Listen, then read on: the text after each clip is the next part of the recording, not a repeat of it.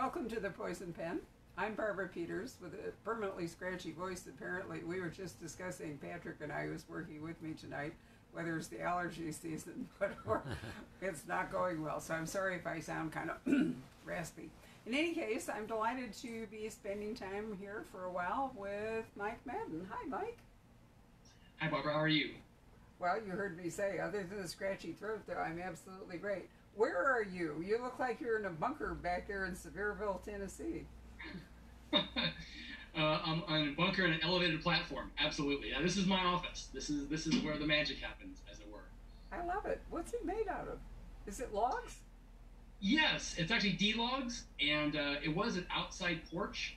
And when we bought the place, and we converted it to an office. So we've got an amazing picture window that's about 8 feet wide, and I overlook a valley, and I get to see Mount LeConte every morning, and it's honestly quite distracting. I get 4 fantastic seasons of unbelievable weather and changes of foliage. It's just a writer's paradise, except for the fact I'm paying more attention to the window than the writing, so sometimes I have to close the window. So orient me slightly. I used to live in your part of the country, and I've spent a fair amount of time in Pigeon Forge, Gatlinburg, and up in the Smoky Mountain National Park. I've actually hiked Mount LeConte and spent the night on the mountain. Oh, good for you. That's awesome. Yeah, everyone's got to do hike the mountain at least once. Yeah, and spend the night.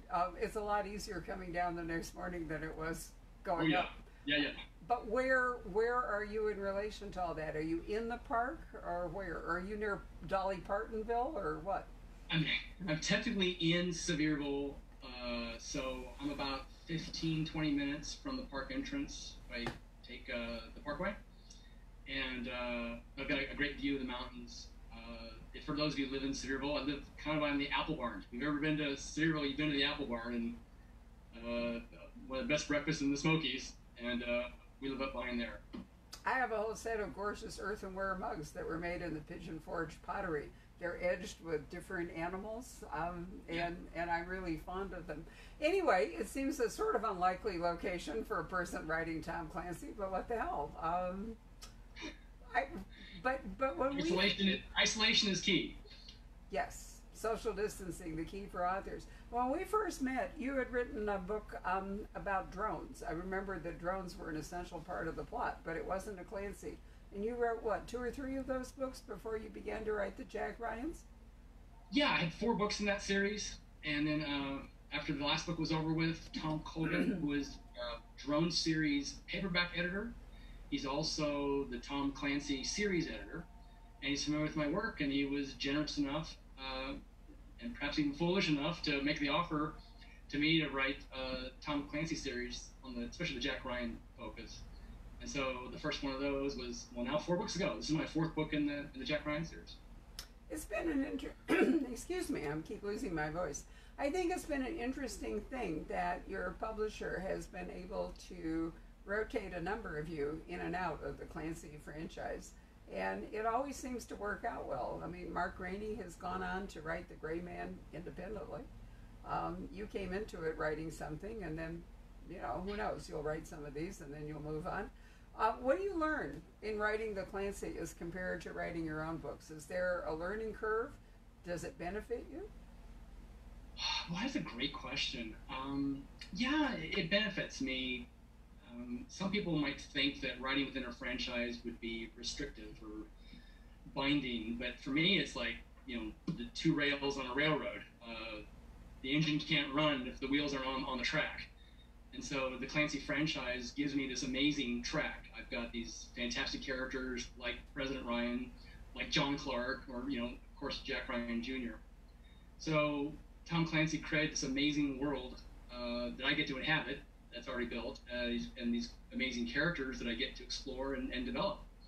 So it's almost like having training wheels is probably the wrong analogy. It's probably like having racing wheels, tacked onto your little Ford Fiesta and put an engine in front. And so I get to stomp the gas and go as fast as I want. And I think really the genius of what the Clancy estate has done, and Tom Colgan in particular, was when they bring writers on, at least in my case, I'm sure the other writers would agree with this. The first thing they say is, don't try to imitate Tom Clancy. And they're right, because you can't imitate originality. So they really do say, write in your own voice, write out of your own perspective and with your own passion. So they give us absolute freedom to be ourselves creatively, so long as we stay on the tracks. The analogy I like to say is Tom Clancy built this amazing FAO Schwartz multi-storied toy store, but they've opened the bottom door and let me in to go play. The only admonition is don't break anything, but have fun. So that's what we get to do, and I think that's why it works so well. And Don Bentley is coming on, and he's taking on the Jack Jr. franchise starting next year. He wrote Without Sanction, which is just absolutely one of my favorite thrillers in the last several years. Absolutely killed it. An original new voice in the genre. So I can't wait to see what he does with Jack Jr. So it was an interesting decision to hive it off so that one section is writing Jack Sr. and the other group, you and now Don, are writing Jack Jr. Did you get a choice, or were you just assigned Jack Jr.? I was assigned Jack Jr., and gratefully so.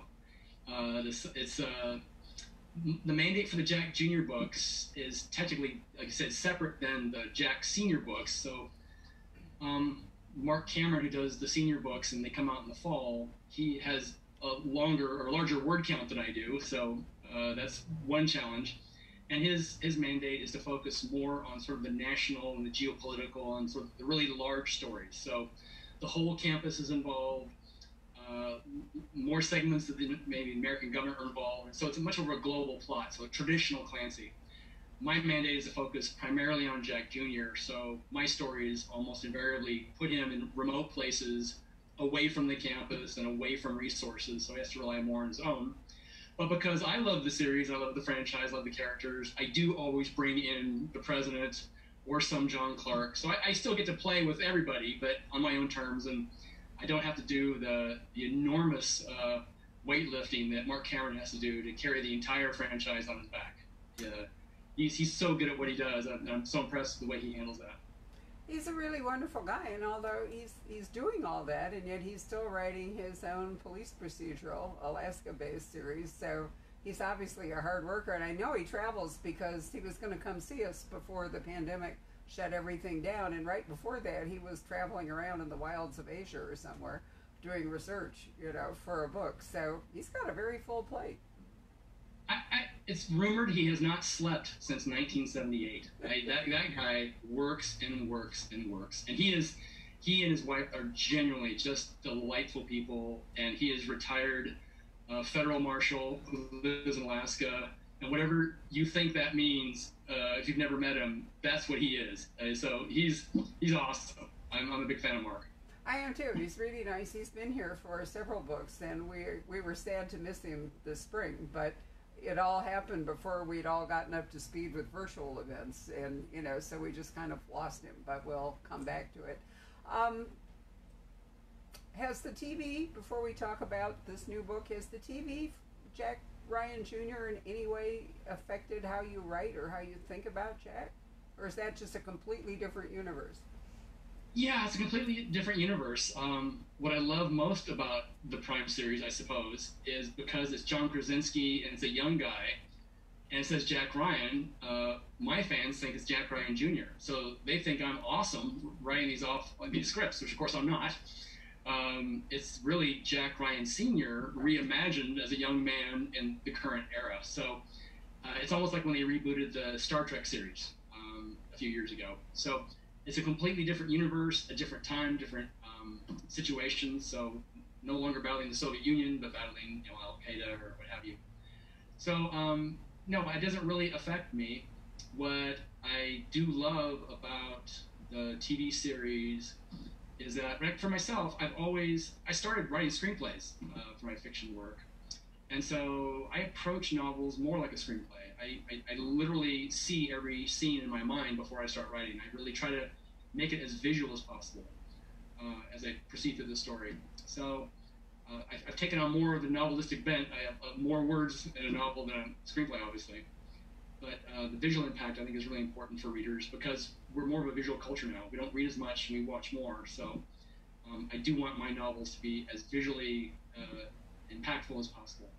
I don't think there's any way that this new long form television doesn't have some effect on readers and expectations. I thought the first one was pretty good. I thought the second one had so many plot holes in it. The Venezuela one. I love the scenery and all, but I was not really that impressed with the structure of the story. But then, you know me, I'm tough on structure, so I wouldn't be. That's the three rules of writing, right? Structure, structure, structure. So it's key. It really is. It's hard. It's hard making television and long form television in particular. So those the estate and the TV producers have no connection to the book side of it. I mean, obviously the estate owns both, but we don't coordinate anything. We don't talk to them. They don't reach out to us. I mean, I've reached out to them, but they're doing their own thing, and I respect that, and I get that, and I'm excited for them. And I was sad to hear they canceled the third season because of the coronavirus, but presumably when things settle down, they'll get to the third season. Well, a lot of things have been canceled. It's easier to do a virtual event with an author than it is to figure out how to film an entire. I think The Blacklist was a great example of that because they had to quit in the middle of filming the last episode of the season or something, and they switched to cartoons. And I gather that that has had a very mixed reaction. Some people have loved it. I haven't watched it. My younger daughter hated it. But, you know, I thought it was creative in the sense that if they couldn't get the crew back on the set, that to finish the last, I don't know, 20, 30 minutes of it with cartoons was animation was a really interesting idea. I agree. It was very smart, and part of my challenge was I thought the animation was not as good as I would have preferred, but it solved the problem. So I agree with that. I think it's a really smart move to do. And I'm of the paranoid set of advancing AI. I think in the relatively near future, they'll hire actors to come in. They'll basically load their images up into computers and then just sort of plug in images into scripts anyway, and not even bother with actual acting. I think manipulation of images is going to be a huge development in the next 10 years because it's so much easier to manipulate, zeros and ones on a computer than it is to actually bring whole casts and crews together. Well, I'll tell you an example of that. Call of the Wild, the new, reimagined dog movie with Harrison Ford. It was, but here's the really unnerving part. We watched it, and, it was not a real dog, but in fact an AI dog. But then, trying to take a little break from watching a very dark crime series set in Finland, we stumbled upon the remake of Benji.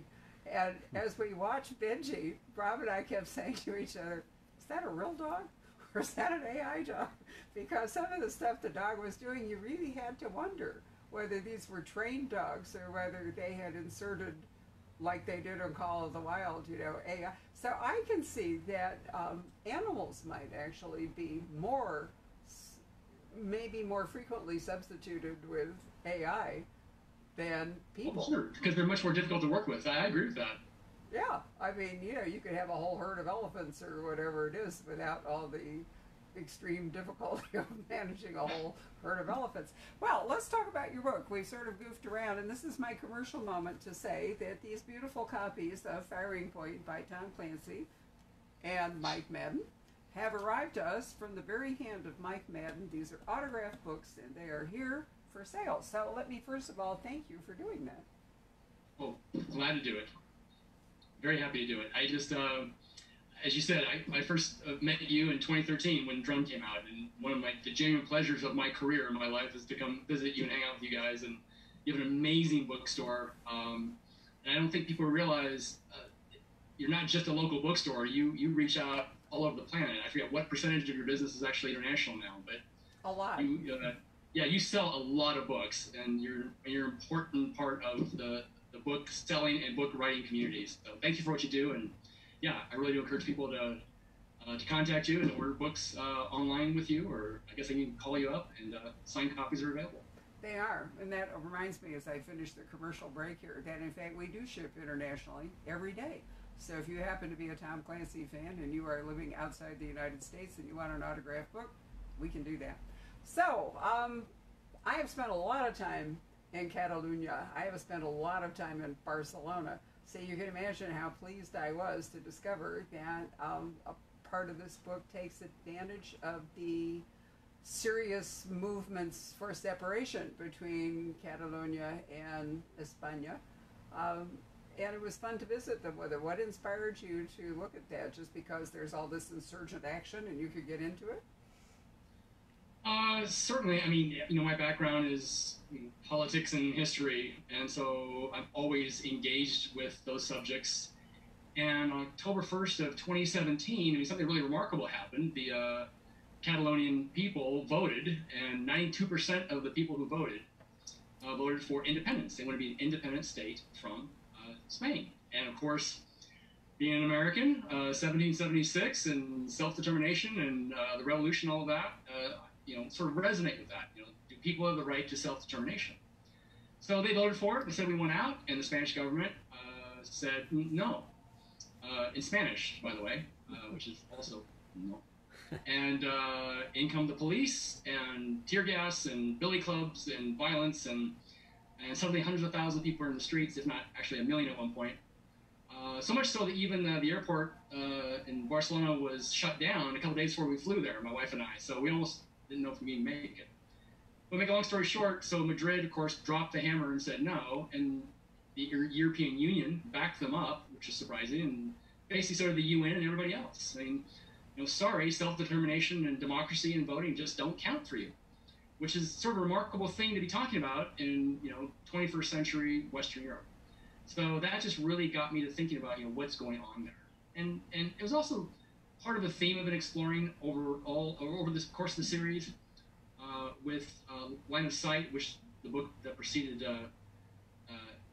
Enemy Contact.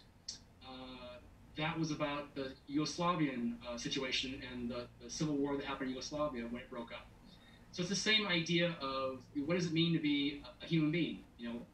When you answer the question, who am I?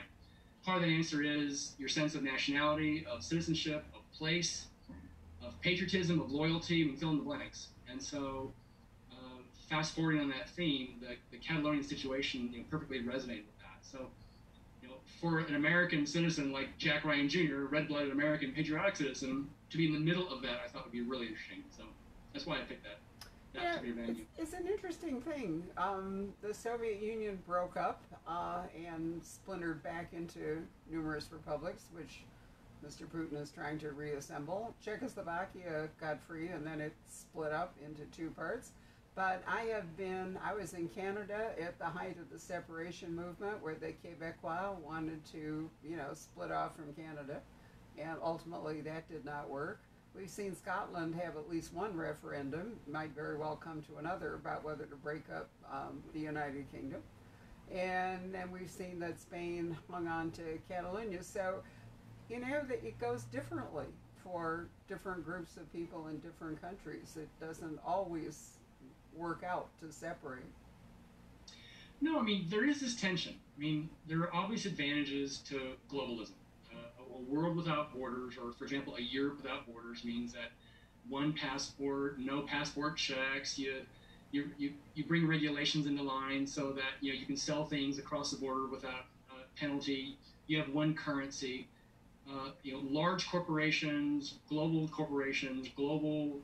transnational organizations, many advantages, but they also come at a cost.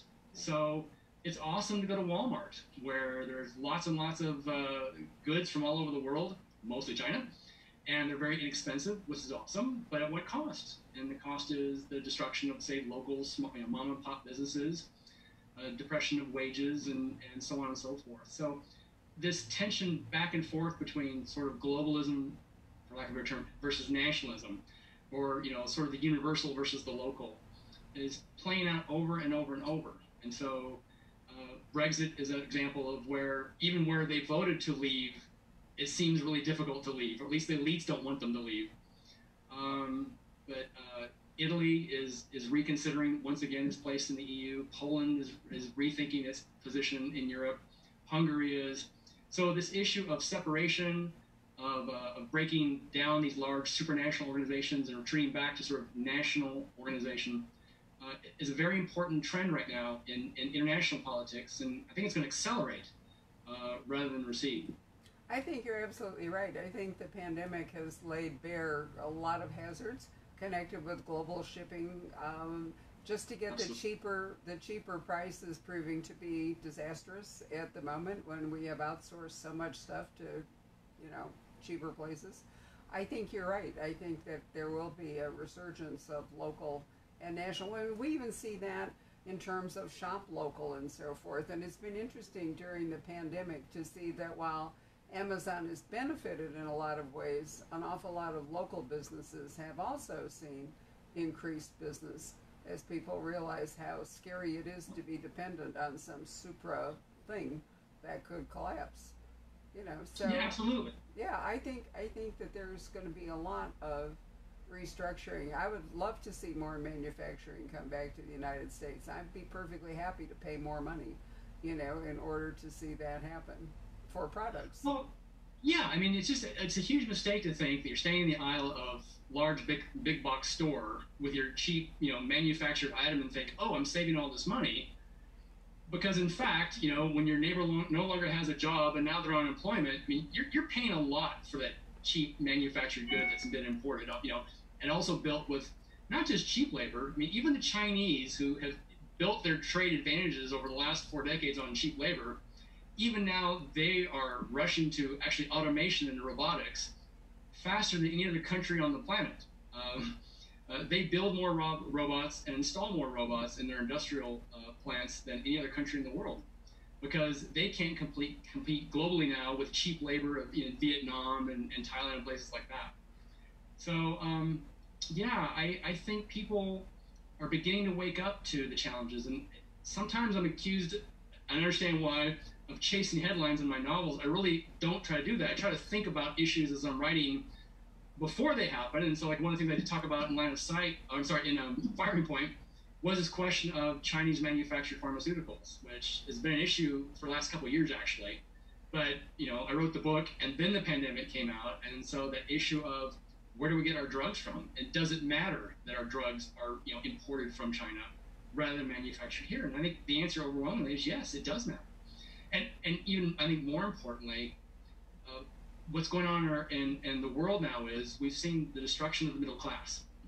That increasingly middle class jobs and opportunities are disappearing, not just because of globalism, but also because of automation. And as you hollow out the middle class, peaceful, stable democracy becomes more and more difficult. And I think that's why you're going to see this continuation of political strife around the world, and it will be centered on this issue of globalism versus nationalism.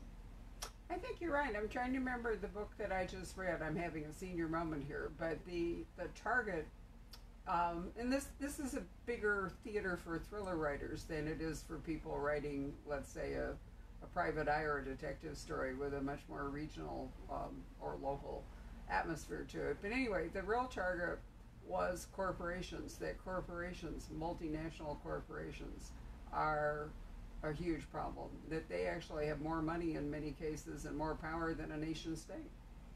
Oh, absolutely, no question, no question. Corporations that are worth $1 trillion. Apple, Amazon, they kind of keep bumping up against that until the recent stock decline. There's no question that their reach and their power and then translate to political influence is absolutely overwhelming. That the influence that these corporations have on national politics around the world that don't represent us, they represent themselves, their own corporate interests. It's a real challenge, and ironically, it's an issue that people on the left and the right both agree on.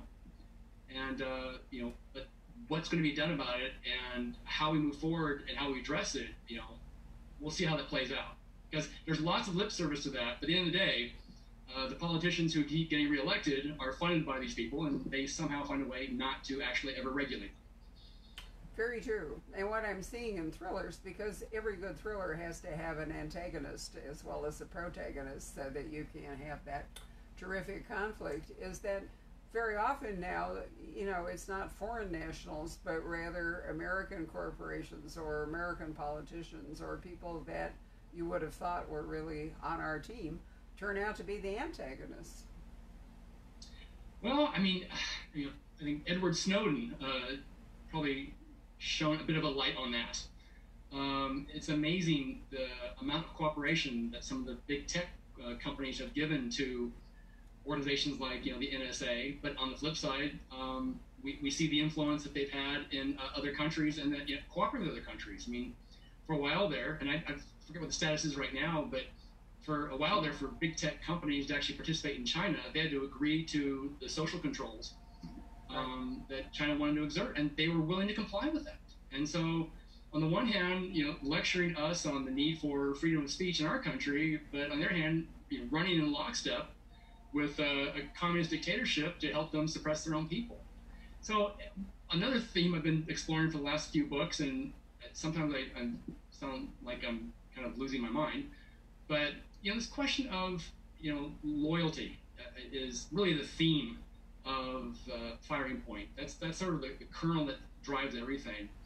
And part of that subject for me is led to the question of an international corporation, a global corporation. Where do their loyalties lie, and where should they lie? I mean, should an American corporation have some sense of American responsibility, some sense of a loyalty to the nation that gives them protection and provides them for intellectual property rights and so on and so forth. And it seems like too many corporations don't care about what happens to American citizens. All they care about is what's good for them.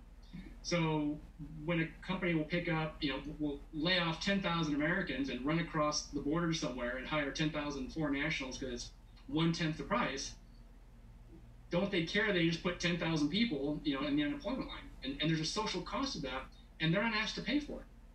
So I think this whole question of, what are the true interests of a corporation, and do they lie in the community in which they are, located? I think that's an issue that's going to be explored too in the years to come. I think you're absolutely right. And, as a person who has done an enormous amount of cruising and has seen both the good and the bad side of it, one of the real plagues of the cruise industry is that they don't have any responsibility to any of the nationalities aboard their ships, and they are registered in such a way that it's virtually impossible to have any sort of legal oversight or redress and so forth. And I think people really found out when some of these ships turned out to be places where people were trapped and couldn't get home and all, and there was no help forthcoming. I'm hoping that, if nothing else, the cruise industry will be regulated, because it ended up that the governments had to go and do the work of the company, which is to bring people back to their own countries at government expense rather than at the cruise industry's expense, because there really aren't any remedies. So I'll be very interested to see what happens. Well, it's dinner time about where you are, so I won't explore the subject in depth. But if you want to see, or at a time when you're not near a meal and you feel fortified, do a little research on the sewage dumping that just cruise ships are doing in the ocean. I know. You can't believe the amount of sewage and destruction that cruise ships are engaged in. Single ships are dumping unbelievable amounts of sewage in the ocean. Again, because it's unregulated, because they don't have to, because no one's looking over their shoulder. And, again, it comes back to this question of both corporate responsibility and personal responsibility. I don't want to see lots and lots of regulations. I don't believe in more and more government. But that means then people have to be more and more personally responsible. We shouldn't have to tell a cruise line, don't exploit your workers, your foreign workers, take care of your people. But if they're not going to do that, then you're right. Then we have to step up and do something. This is the tension, right? If men were angels, no government were necessary. But men and women are not angels, and so we do need government. And the challenge is, how do we move forward? And it's funny that you mentioned the flags of convenience, because that's an issue also raised in this novel.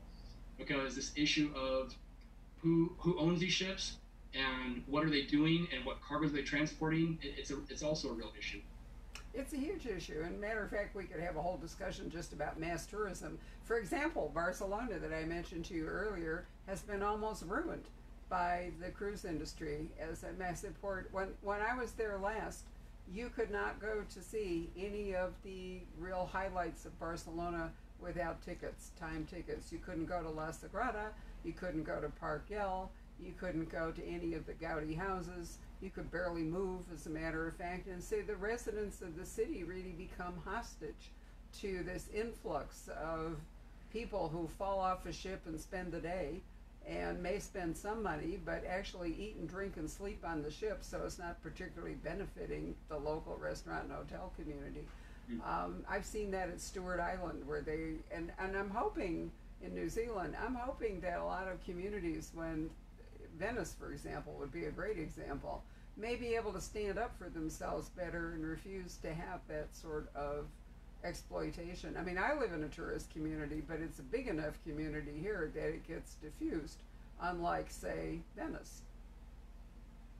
Yeah, I'm also in a tourist community, and our community relies on tourism. And but the difference is they're staying in the hotels, they eat in the restaurants, Right. they buy the local stuff. So yeah, that's a completely different situation than cruising. And cruising's awesome, and I think it's a great way to enjoy the world, but it does come at a cost. The trip to Barcelona to visit it is go there during the mass protests like we did. Not many tourists around, so we actually had a pretty easy time of getting into places. Very smart, or go off season. Let me turn over here for a moment. Patrick, do you have any comments or questions that Not so far. have come in? All right. So Mike, if you were going to make like a 2-second pitch for this, 2-minute pitch for this book, what would you say? In 2 seconds, I'd say buy it. That's the probably larger the one best would be, yeah. But the larger pitch would be something like, well, Jack Ryan Jr. is on vacation in Spain. He winds up chasing down the terrorist killers who murdered his friend. At the same time, his dad, President Ryan, is battling unseen high-tech forces that are sinking ships in the remote South Pacific. And somehow, miraculously, those two stories come together. Miraculously, boy, how about that? I would say Almost as if on purpose. I think one of the real pleasures of reading your books have always your own books or the Clancy books is the travel, having a sort of just cruise travel, but at least it's a wonderful chance to go and spend some time in places that at least at the moment we aren't reasonably going to get to, or in some Sure. cases we might never get to, and so that's a real pleasure of reading international thrillers. It's a wonderful genre. It's even more of a pleasure to write them. My wife, and myself in particular, have a deep and abiding commitment to research. And I promise you, every bubbly drink that's been drunk in that book and everything that's been eaten has been thoroughly researched. I promise you. And adult beverages and places to visit.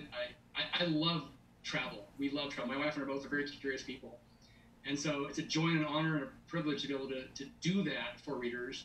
But it's also important to me as a storyteller. I don't want to talk about Barcelona if I'm not staying in Barcelona. So it's a quirk of mine. Not at all. I think it's a real asset. So I'm looking forward to seeing what you're going to do next, kiddo, and keep me posted. I want to thank you for spending time with us. I do have a few questions. Oh, now. wait, stop. Yeah. Patrick now has a got few a few. questions. Pause. He's going to come over here and read them to you so you can answer them. All right. Hey, Mike. This Patrick, question. how are you? I'm doing great. How are you? Great, thank you. It says, in this crazy world that we never know what will happen, as an author, is it satisfying to be able to control the ending? That's a great question. It's a great question. It is. Yeah, absolutely. In real life, there's seldom closure or satisfying endings, and I really pride myself, because it's so important to me, to have a satisfying ending. Not one that just wraps up the plot, but that has an emotional satisfaction. So I love that question. I'm also of the prejudice that I think the ending is the most important part of the book. You can read a brilliant book that is just absolutely thrilling until the last 3 pages, and if you don't stick the ending, it just ruins the rest of the experience. So endings are really important. In books, not so much in life. Let's see. Here's an interesting question. Has Mr. Maden ever considered writing novels in Spanish? Do you speak Spanish? Yo hablo cerveza. That's about it. You speak beer. I have a little Spanish, have a little bit of several languages, not mastered any of them. I do love language. I haven't spent enough time in cultures to really imbue them. You know, I have sort of like the classroom experience, especially. You know, you study, you memorize a list, you get the A, and then you walk out there and you really can't communicate, which is not good. But I would love to actually write in another language. I think it'd be really exciting because I'm so intentional now with English, but I'm familiar with it. To come at another language and really engage with it in a literary form, I mean, what a challenge that would be. I got to think about that one. I may have to do that. That's awesome. That's a great question. I'm going to recommend an app to you, which I am extremely fond of. I discovered it by accident. It's called Duolingo, Duolingo, and I have been learning Latin because I can speak other languages, but I somehow bypassed Latin, and I thought truly a literate person should be able to do some Latin. And it does make you conversational. It isn't necessarily, an academic grounding in learning a language, but it does help you get up to speed in terms of being able to converse in it and speak it. I could recommend Duolingo to anybody watching this. You can pick your language, and it's really great. 5 minutes a day, and you'd be surprised. Yeah, it is amazing, and it's fascinating. I understand why we do the academic approach to language acquisition, but in fact, none of us learn language that way as a rule, right? You grow up hearing it and practicing it, and that's why growing up in a bilingual household is such an advantage. And you acquire the grammar, even though you don't technically understand the grammar. Right. I used to teach English as a second language, and I absolutely love doing that. And to walk with a person who doesn't speak the language, they don't know what they don't know, and you don't know what they don't know. And the whole process of exploring is just so awesome. So to flip that is something like Duolingo, like you said, you're learning to converse. You're finding context for these words, and that's what makes it stick. So that's awesome. It is. Let's see. Maurice asks, what's next after Clancy for you? Working on what is considered a top secret project. It's my first collaborative effort. It is outlined and rolling, and announcement soon. But I want to get this baby up and walking before we announce the name. So, but thank you, Maurice, and I appreciate the question. Stay tuned. That's just about it. That about it?